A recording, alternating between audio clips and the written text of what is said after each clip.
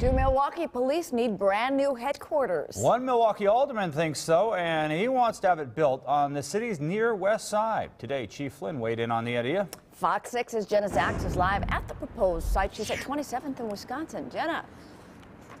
Well, we're told the location across the street behind me here has been vacant for more than a decade, but Alderman Bob Bauman is interested in building a state-of-the-art police administration building there, but the police chief would rather keep the building where it is.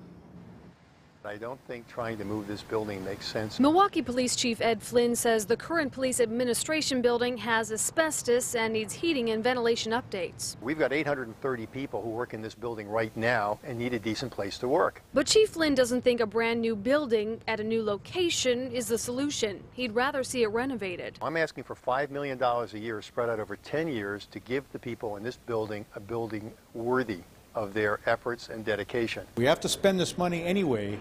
Let's see how we can spend it in a way that's most effective in terms of producing other benefits. Alderman Bob Bauman says renovations to the administration building will cost the city $58 million. For that price tag, he'd rather see a new facility at 27th and Wisconsin, where police presence could help lower crime and spur development nearby. There are certain challenges in that neighborhood that I believe the location of a police administration building and all the activity it would generate would go a long way towards solving. The current administration is also home to the District 1 police station. Alderman Bauman wants that moved to an empty building on Wisconsin Avenue between 6th Street and the Milwaukee River. That Flynn is on board with. Bob and I agree that a first district downtown can be a good thing.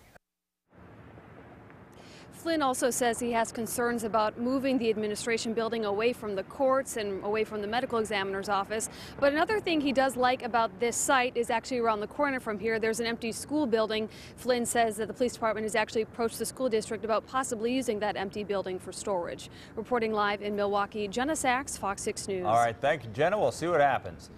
Well, folks, the iPad